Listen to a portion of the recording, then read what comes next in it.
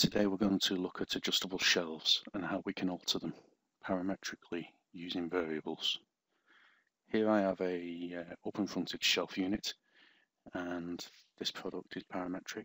I can come into Article Designer and modify this article by clicking on a part and changing the overall height if need be, and width and depth. I also have in here a single adjustable shelf, and this is using a linear division of 1:1 by using a variable. The variable here in this case is just using a default of 1, proving that I have one zone and one zone equally spaced, and no matter what the height is, this will always stay equally spaced. Once I have my variable in place, however, I've got the ability to change this. So I can use an article related variable and come to the shelf number and change my linear division and add in 1:1.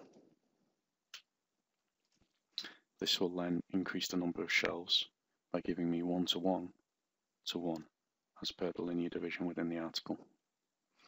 These can be set up with an XML configurator, or they could also be set up within a family set, which allows for defaults to be configured. If I want to add in more shelves, it's just a case of adding in more gaps. So I'll come back in here. I can add in another one, and it will keep adding in shelves.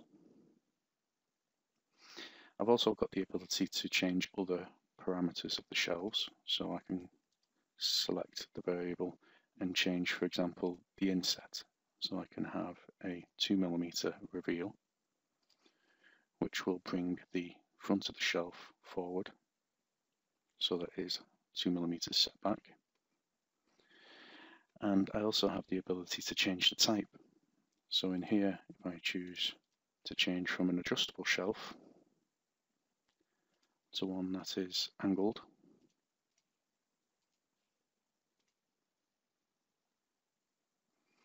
I then have 3 angled adjustable shelves.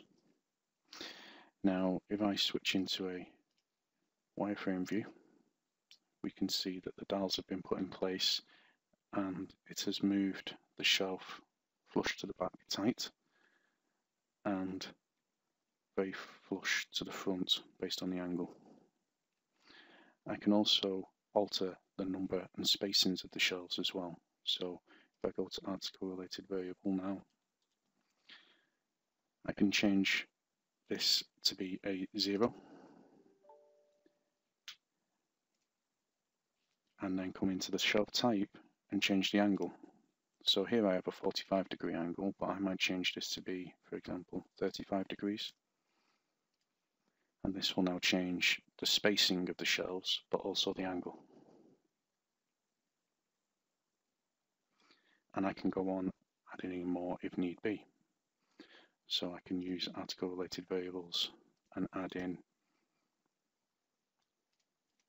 2 more shelves at a 15-degree angle.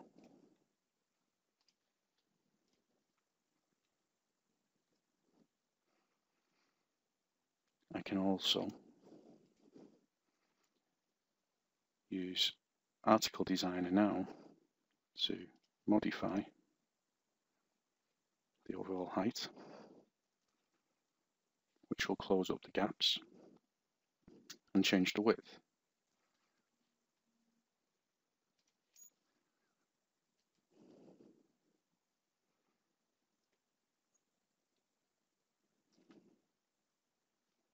Now that I'm happy with the design, I can move into creating outputs.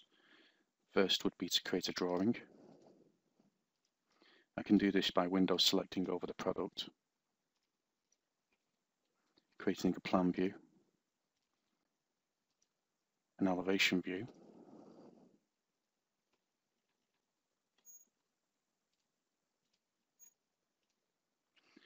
and also a section view.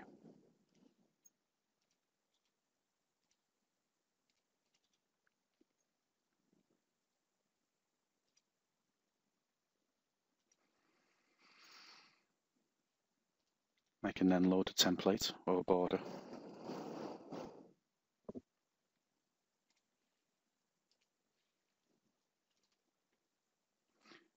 Set a scale.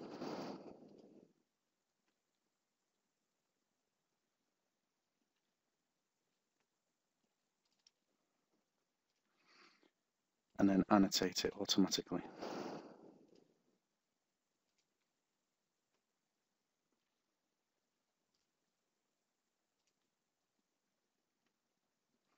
I can also use standard AutoCAD dimensions to come in and add any missing dimensions.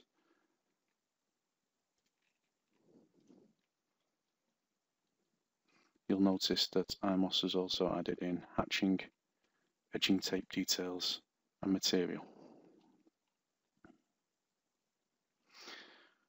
Once my drawing is complete,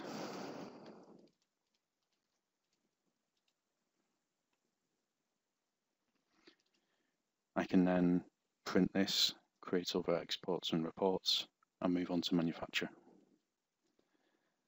I'll save the order.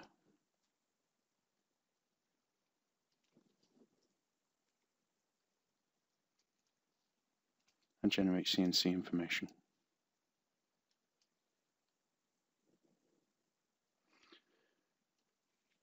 Using the automatic program generator, I can choose a workflow which can combine multiple CNC processes into one.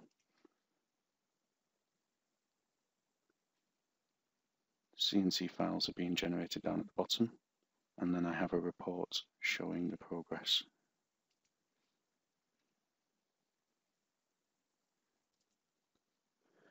With the CNC files generated, I can use my CNC software, in this case B Suite.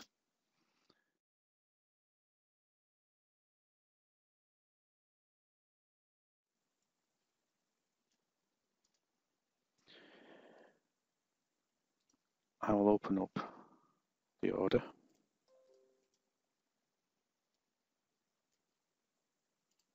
Generated today. And in here I can then find my side panel.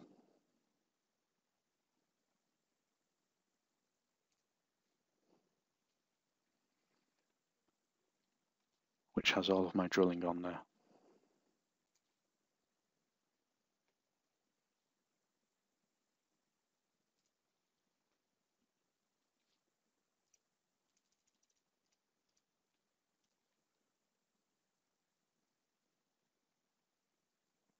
Thanks for watching.